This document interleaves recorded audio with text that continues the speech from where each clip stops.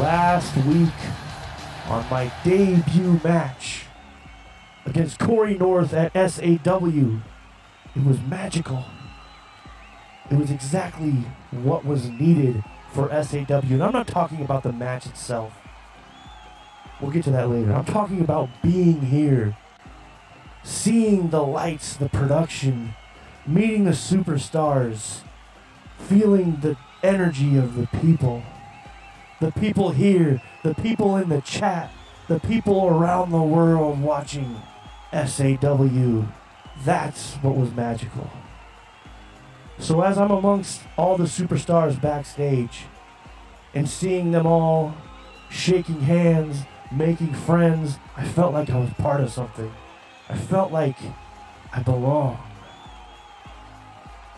It wasn't until after Corey North headed out to the stage is when I felt quite the opposite. You see, when I heard Corey North's music hit, all the superstars that were showing me love, all of the superstars that had my back, I heard nothing but chatter in my ears. Corey North has got Sharpshooter beat. Sharpshooter is nothing compared to Corey North. And as I walked down, heading to the ramp, as I headed to the ring, and I saw the chat pop up as there's a poll. The poll says, who do you have winning this match? Corey North or Sharpshooter? Things tilted towards Sharpshooter's name because the people know. The people know what greatness is, and the people have my back, and that's all that matters. I don't need any of these superstars in the back. I don't need any of this. I don't need any of you. All I need is the people and me.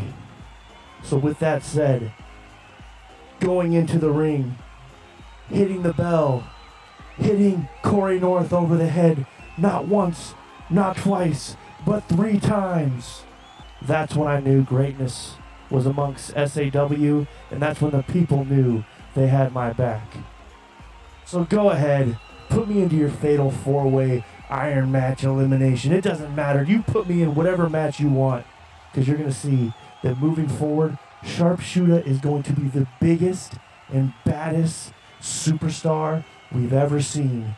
You can go ahead and line up Corey Kendricks, you can put up Hillbilly John, and you can put McMuffin, a.k.a. McFuble, in front of me. It doesn't matter who you put in front of me. They're all going down. And it's going down this Sunday at SAW.